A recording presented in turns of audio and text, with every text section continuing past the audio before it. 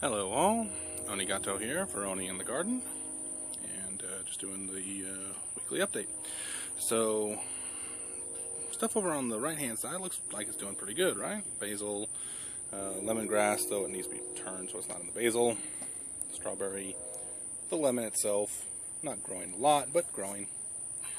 Aloe, onion. And then in the back you got the mint and the oregano, and they're doing okay.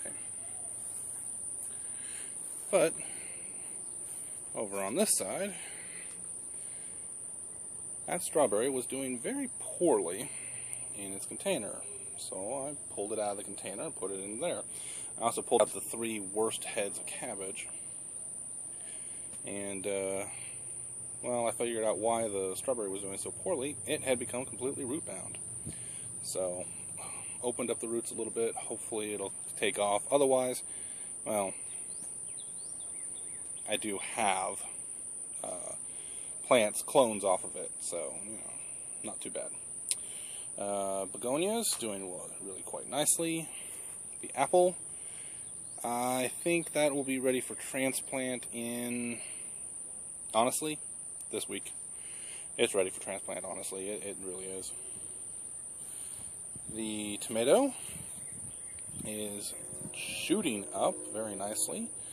Got it caged right away, so we'll be able to just train it up and in as it needs to be. The cucumber had a couple of fruits off of this, so that's pretty nice. I don't see any sets right now, but yep, one that might have taken, hopefully. On the cantaloupe, however, or muskmelon properly, nothing yet. No proper sets. Everything that looked like it was going to set just fell off after a couple of days.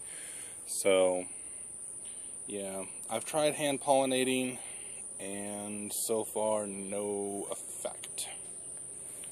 So, yeah. As for the raised bed, well, we got some rain over the last week or so, and as a result, the raised bed is full of water. This is what it's supposed to be, just not yet. I've got a line on a pickup truck, so we'll be picking up the gravel here probably, next week or so. And, you know, once we've got that, we'll be good. We'll be able to get the straw bales at that point, and the compost to put on top, and then we'll be all done. But that's how things are growing. See y'all later.